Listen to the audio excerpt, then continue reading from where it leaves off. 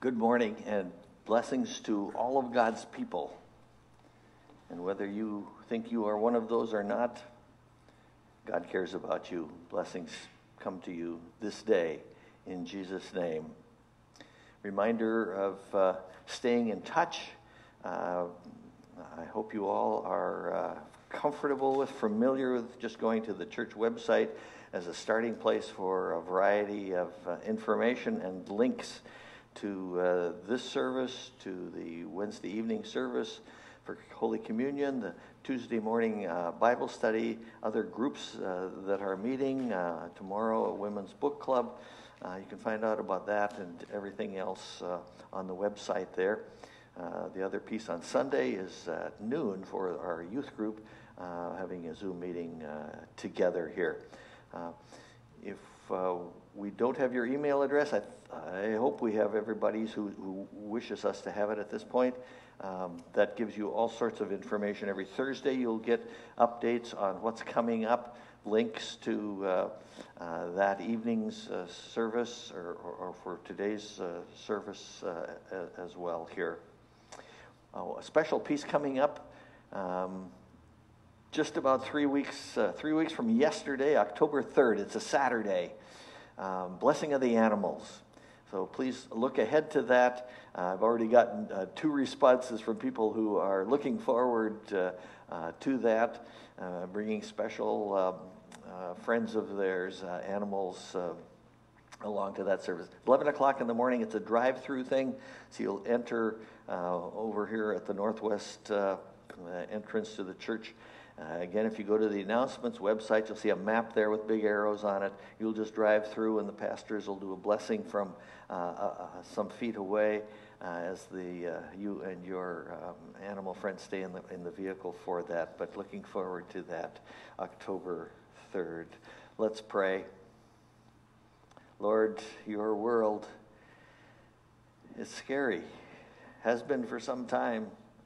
Now we've had added to it the things to be uncomfortable with, the fires on the West Coast, where thousands and tens of thousands, actually hundreds of thousands of people have had to evacuate their homes, and thousands of people have lost their homes. People have died, and everybody on the West Coast is told to stay inside, to protect themselves from all of the smoke and what that does to our lungs and making us more susceptible to other problems, etc.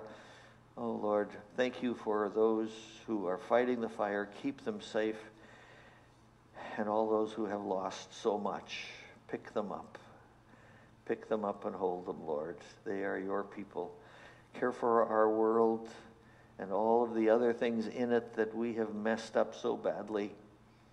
Give us your forgiveness, Lord, and lots of tomorrows. We don't deserve them, but your grace is huge. Thank you for caring for us. Amen.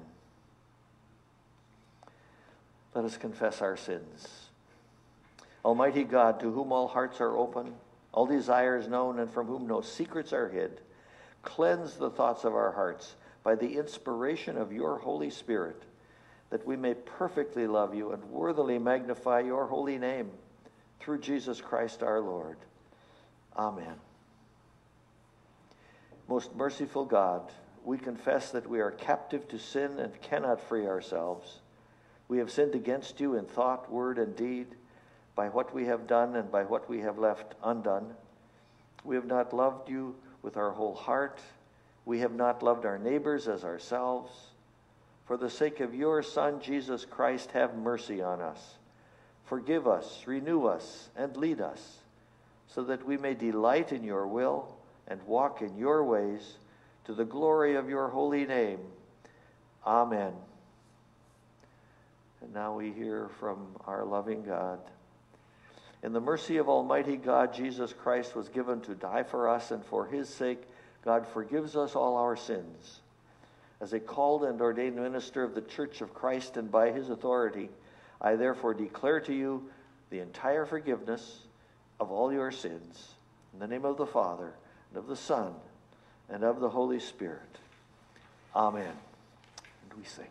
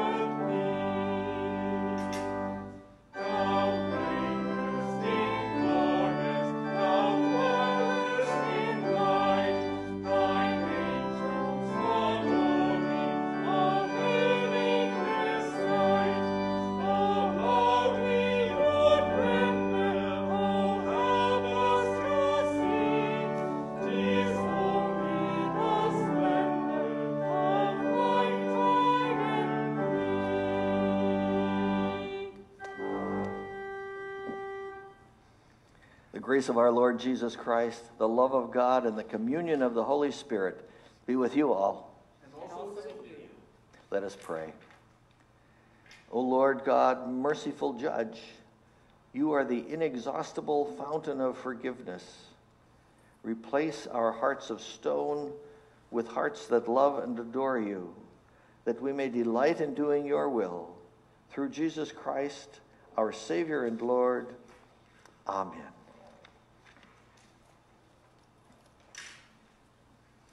Good morning.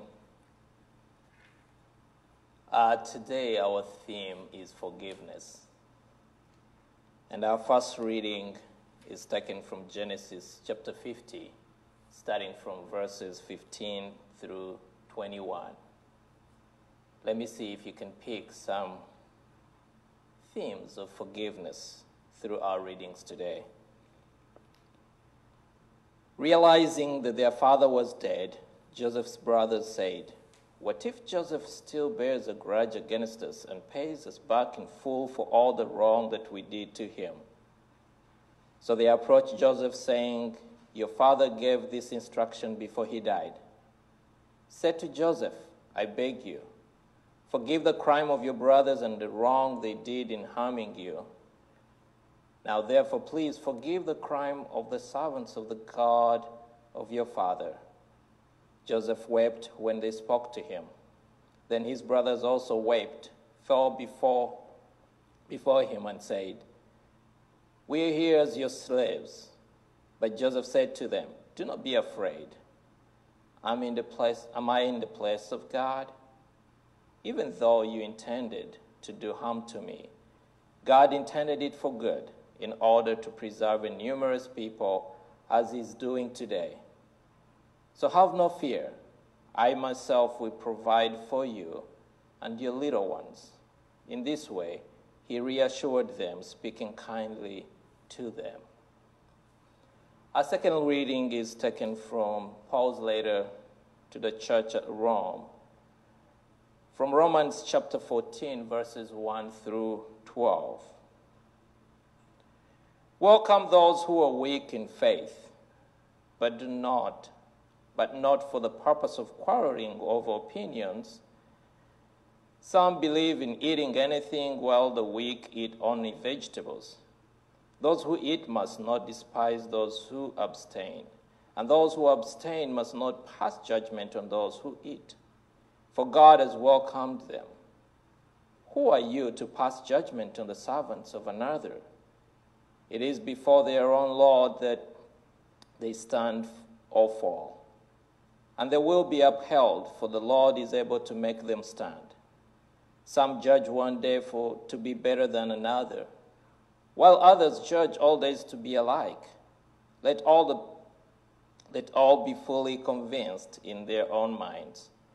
Those who observe the day observe it in honor of the Lord. Also those who eat in honor of the Lord, since they give thanks to God. While those who abstain in honor of the Lord and give thanks to God. We do not live to ourselves, and we do not die to ourselves. If we live to the Lord, and if we die to the Lord. So then, whether we live or die, we are the Lord's. For to this end Christ died and lived again, so that he might be the Lord of both the dead and the living. Why do you pass judgment on your brother or sister? Or you, who do you despise? Why do you despise your brother or sister? For we will all stand before the judgment seat of God. For it's written, "As I live, says the Lord, every knee shall bow to me, and every tongue shall give praise to God." So then each of us will be accountable to God.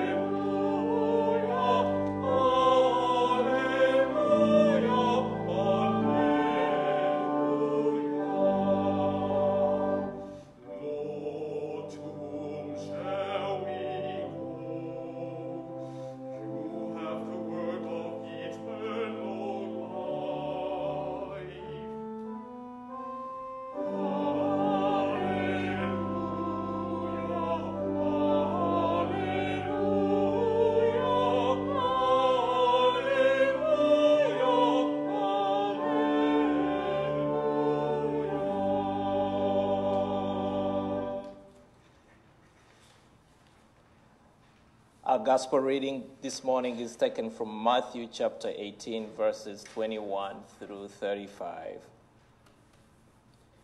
Peter came and said to Jesus, "Lord, if another member of the church sins against me, how often should I forgive? As many as 7 times?" Jesus said to him, "Not 7 times, but I tell you 77 times. For this reason, the kingdom of heaven may be compared to a king who wished to settle accounts with his slaves. When he began the reckoning, one who owed him 10,000 talents was brought to him, and as he could not pay, his lord ordered him to be sold together with his wife, children, and all his possessions, and payment be made. So the slave fell on his knees before him, saying, 'Have patience with me, and I will pay you everything.' And out of pity for him, the lord of that slave released him and forgave him the debt. But that same slave, as he went out, came upon one of his fellow slaves, who owed him 100 denarii. And seizing him by the throat, he said, 'Pay what you owe.' Then his fellow slave fell down and pleaded with him, 'Have patience with me, and I will pay you.' But he refused. Then he went and threw him into prison until he would pay the debt. When his fellow slaves saw what had happened, they were greatly distressed, and they went and reported to their lord all that had happened. Then his lord summoned him and said to him, 'You wicked slave, I forgave you all the debt because you pleaded with me. Should you not have had mercy on your fellow slave as I had mercy on you?' And in anger his lord handed him over to be tortured until he would pay his entire debt. So my heavenly Father will also do to every one of you if you do not forgive your brother or sister from your heart." The Gospel of the Lord.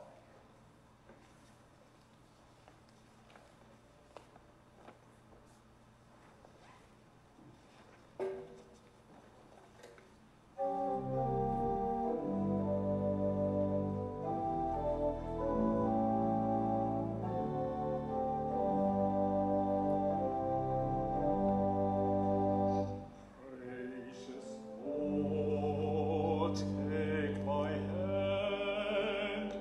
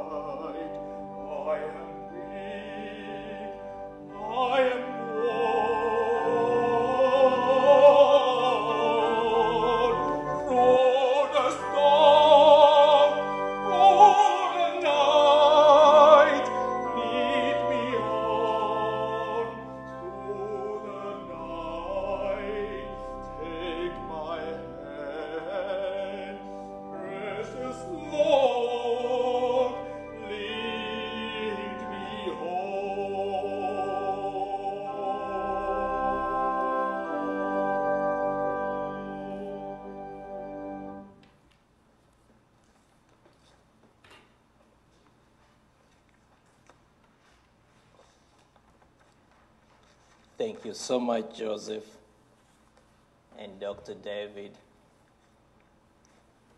Queen and Lanier. I mean, the music was great this morning and still is great. Thank you so very much for using your talent and gifts to worship God. This morning and this week, we celebrate 65 years of Prince of Peace since our inception. I don't know if many of you have already wrapped your gifts, but I hope I can suggest what you can put in there. But God has given us a gift in our church. 65 years ago, this congregation started. And 65 years later, it's still going strong. We are grateful for the women and men that over the years have worked so hard for us to have a place to belong, a family to belong, and a place to worship God. Also this week we remembered the attacks on our nation 19 years ago on September 11. And I want us to continue to pray for our country. Our nation needs to heal. We need to pray that God will bring us together. Even in these tough times, we are dealing with a pandemic, civil unrest, now the wildfires, and all that, coupled with all the partisan politics and the divide that is going on. We need prayer. We need God to heal us. We need forgiveness to be real in our day. Today, we are talking about forgiveness.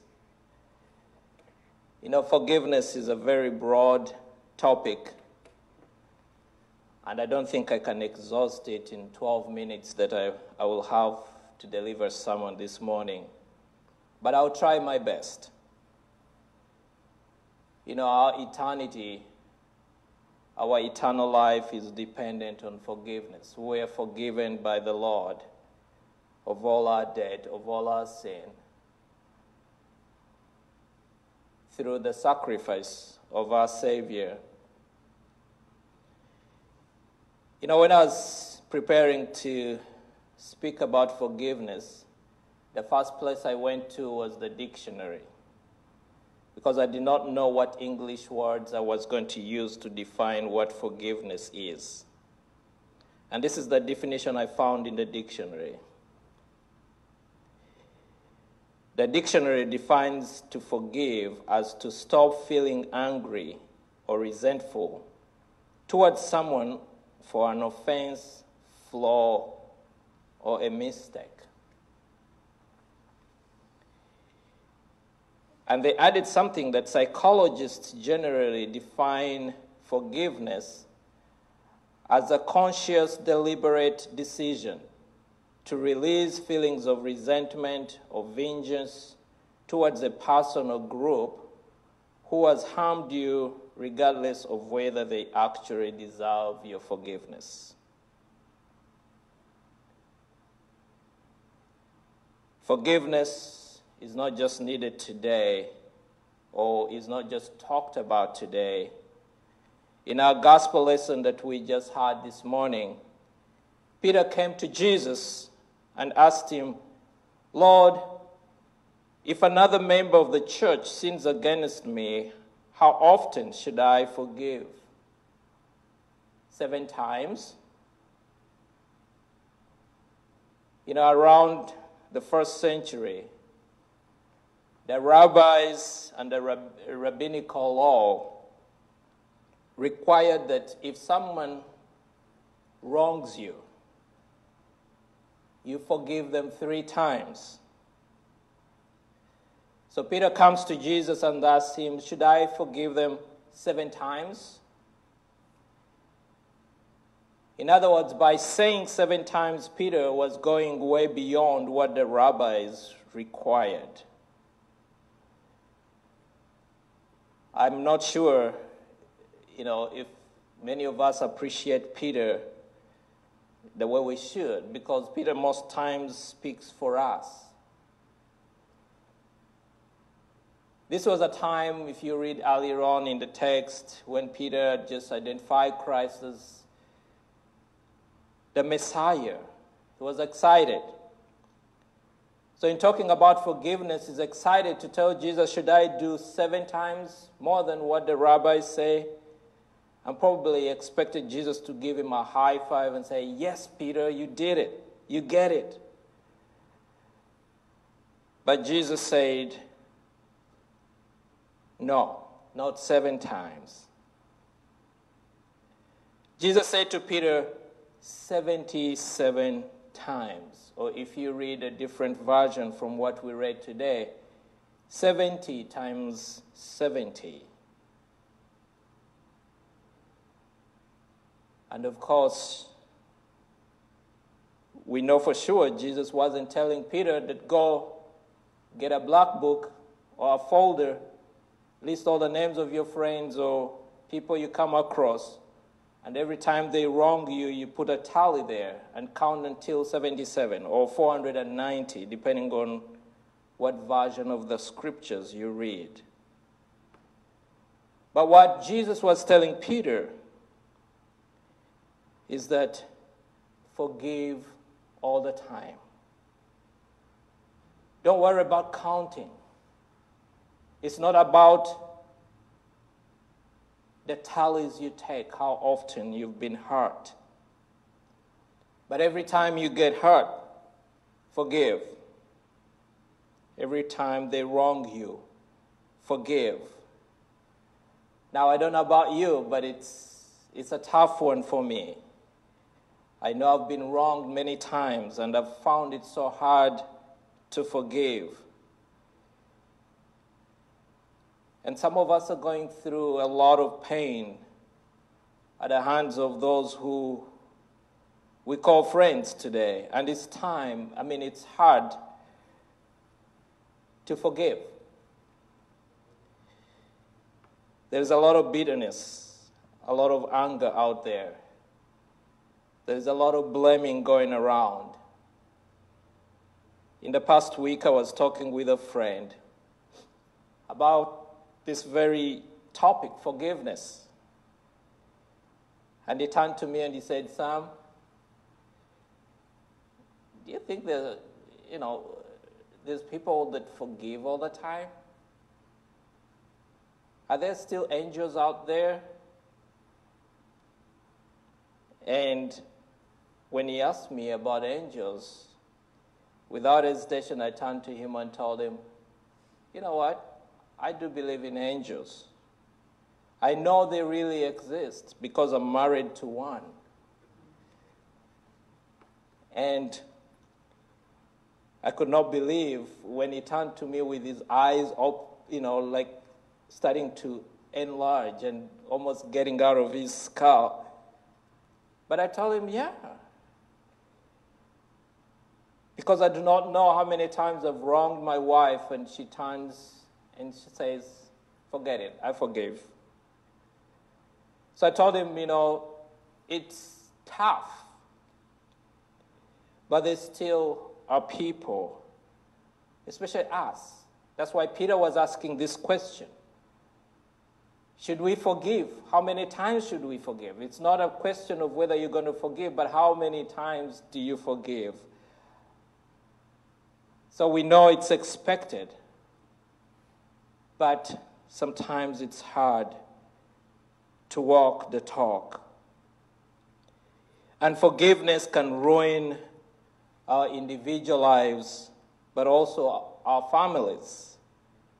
In our Old Testament text this morning, we just read about a family that was so dysfunctional. We see the sons of Jacob. If you don't know who Jacob is Abraham's grandson. who stole his brother's birthright. Now his sons turned on their brother, their youngest brother. They beat him up, put him in a pit, and they were about to kill him when they saw these, slave merchants from Egypt. They took him out of the pit and sold him as a slave to Egypt. And the merchants took him over to Egypt and sold him to Potiphar. And then when he was there, the young man went through untold pain. He was framed by Potiphar's wife. He ended up in prison, incarcerated for the crimes he never committed. He was hated by his family for the dreams he had. He had done no wrong to them. So Joseph goes through this unspoken pain and mistreatment, but yet rises up to become a prime minister in a foreign land. When he was in prison, Pharaoh heard about him, and he brings him into his palace to interpret dreams. A long story short, Pharaoh puts him in charge of all the food and all the agriculture and makes him second in command. And there was a great famine that drove his brother to Egypt. And when we catch the story where we are today, or what we read today, Joseph has gone through the famine. His father has come to Egypt. He has saved his family. He forgave them from his heart. And his father had just died, and they had gone and buried him. And now they were back. So his brothers were scared. They were concerned that Joseph might revenge for the ills and the wrongs they did to him. But when they came to him, as a matter of fact, from the text we read, they told him that, your father, before he died, he told you to forgive us for what we did to you. Joseph wept, and so did his brothers. And he told them, know what? What you intended for evil, God turned it out for your own good. Don't worry about it. I've already forgiven from my heart. God has used that action to preserve a numerous people. I pray every single day that in our nation, will have so many Josephs. People that can forgive and forget. Not forget, because sometimes forgiving is not forgetting, but forgive. How nice would it be? So why do we forgive? Why is Peter asking this question? We hear from our gospel lesson this morning how Jesus tells a parable about this king who wished to settle accounts with his slaves. And one owed him 10,000 talents. They brought him to him. He could not pay it. The Lord ordered that his wife, his family, his everything, his possessions be sold to recover the debt. And the slave pleads with his Lord. He fell on his knees and asked for patience. And his Lord, out of pity, out of mercy, the Lord released him from all his debt and forgave it. And yet that same slave, he goes out. As he goes out, he meets a slave who owed him 100 denarii. and he got him by the throat. He said, "You must pay what you owe me." And the fellow slave, just like this slave did to his Lord, the slave falls on his knees and pleads for patience. But this slave could not have it. He refused. He threw him into prison until he would pay. What happened here? The forgiven could not forgive. To put in perspective what this parable talks about, the 10 talents or 10,000 talents, probably if we could bring it to our modern terms, a talent was more like a 20-year work's pay. Pay for 20 years was a talent. In today's terms, it would be equivalent to about $1.3 to $1.5 million. Now, 10,000 talents. This guy owed about $13 to $15 billion with a B. Now, this is a lot of money. It's beyond repayment. Just imagine the interest on that. This guy was not in a position, in no way, even today, if you had this kind of debt, to pay. And that's why the Lord had mercy on him. He looked at him with pity and forgave him the debt. Now, on the other hand, comparing the denarii with a talent, there is about 6,000 denaries in a talent. And this slave owed him only 100 denaries. A denarii was almost like a day's work, a pay for a day's work. So 100 denaries would translate to about 100 days of pay. A pay for 100 days, or about $20,000. So somebody who has been forgiven billions of dollars could not forgive somebody who owed him $20,000. I don't know if it rings a bell in your ears, but this sounds like what we are going in or what we are going through today. We know there's a lot of people that have been forgiven much.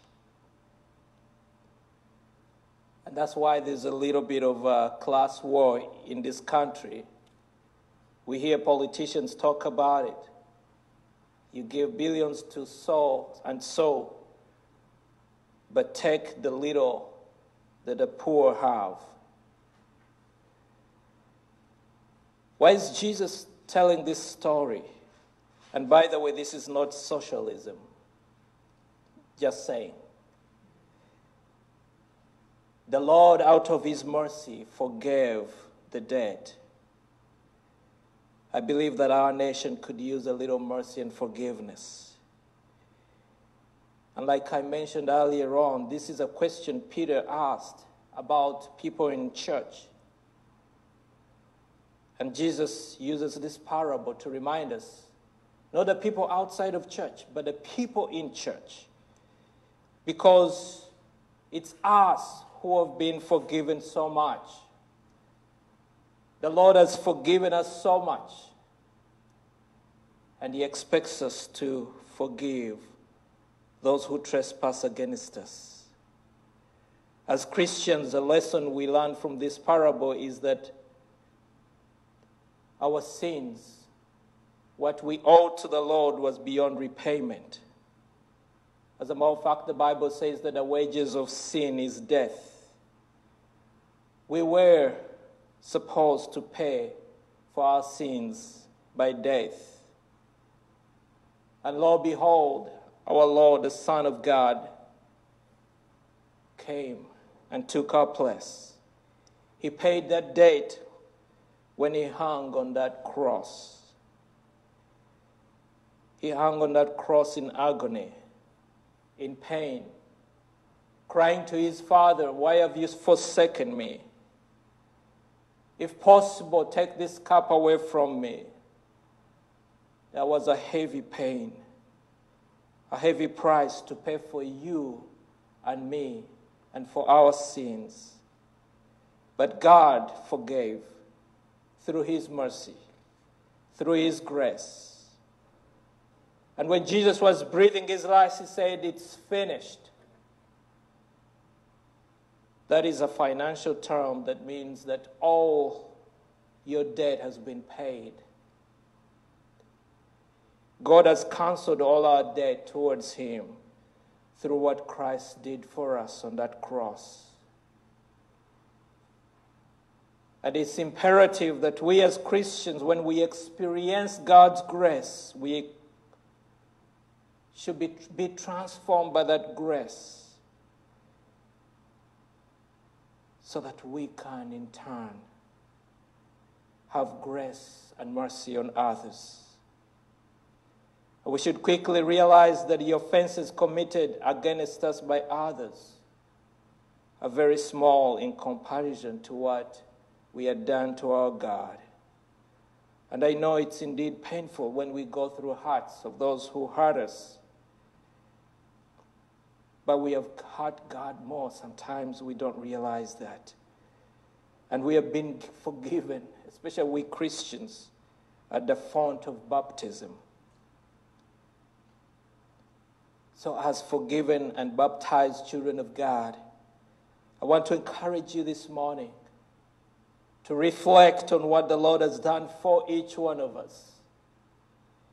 And let us do for each other.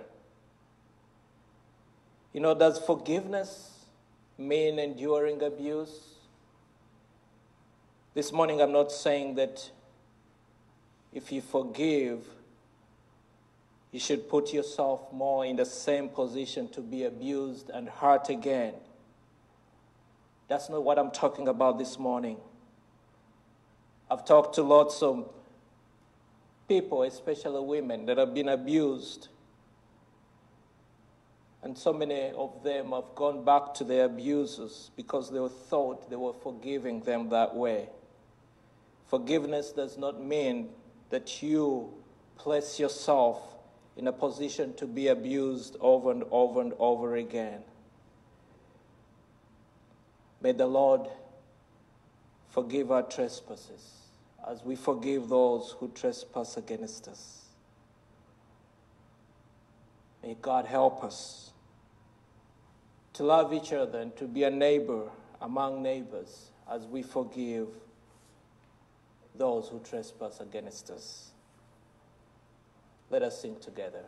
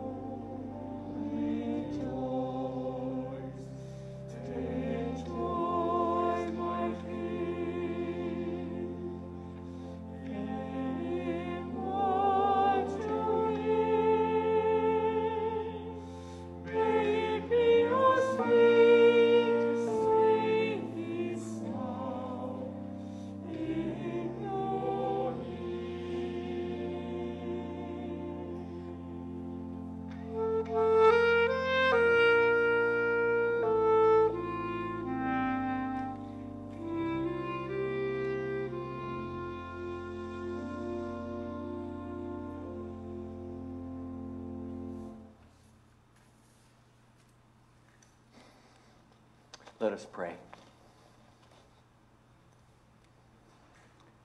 Drawn together in God's compassion, we pray for the church, the world, all those in need. The heights of heaven show us the vastness of your steadfast love, O God. Have compassion on your creation. Where human selfishness has brought ruin and destruction, we look to you to heal, renew, and redeem your world. Lord, in your mercy, hear our prayer. Make your ways known to the nations. Speak kindness to our bitter grudges. Settle our hearts when we want to settle accounts with violence. Bless our leaders with patience and wisdom. Bring healing and justice wherever harm is dealt.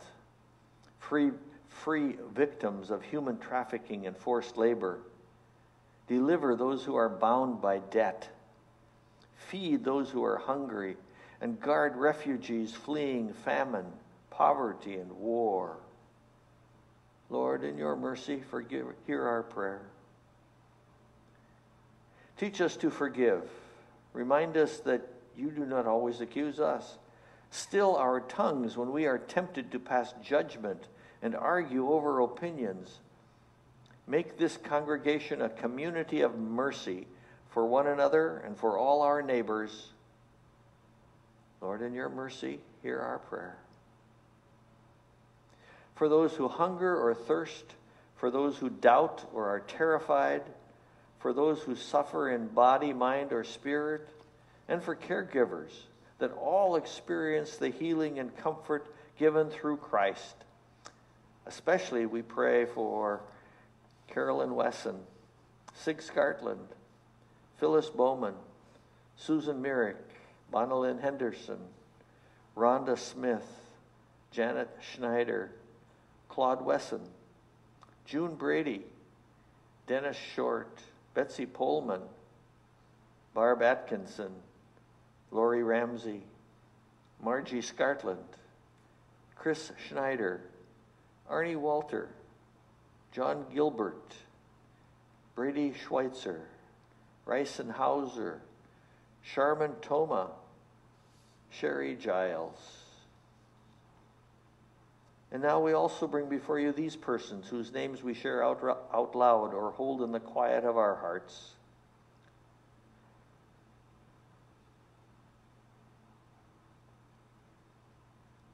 Lord, in your mercy, hear our prayer.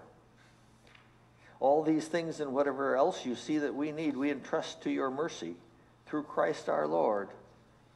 Amen. Now let's pray together as Jesus called us to do. Let us pray. Our Father in heaven, hallowed be thy name. Thy kingdom come, thy will be done on earth as it is in heaven. Give us this day our daily bread, and forgive us our trespasses, as we forgive those who trespass against us. And lead us not into temptation, but deliver us from evil. For thine is the kingdom, and the power, and the glory, forever and ever. Amen.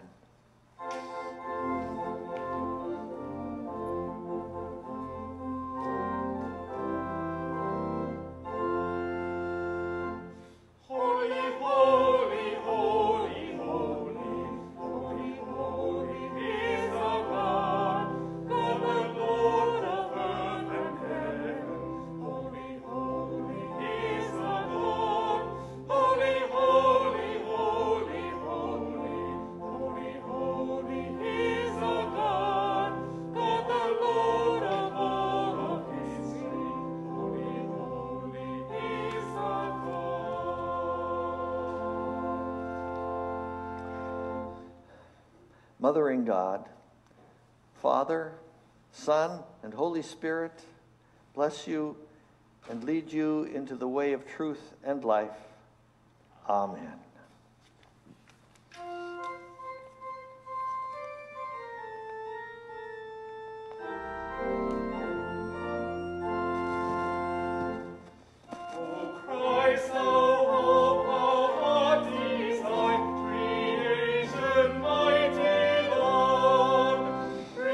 Redeemer